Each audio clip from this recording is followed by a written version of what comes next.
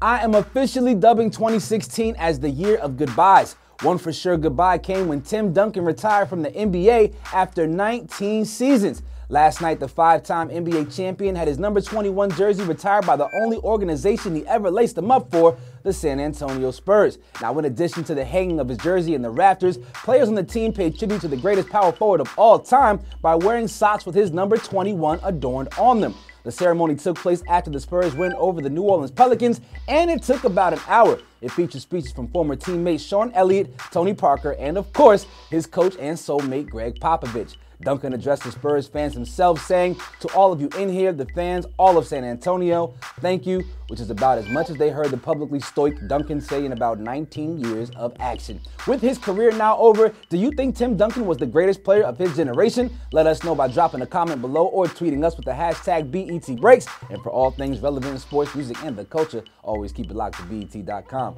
I'm Rodney Rakai for BET Breaks.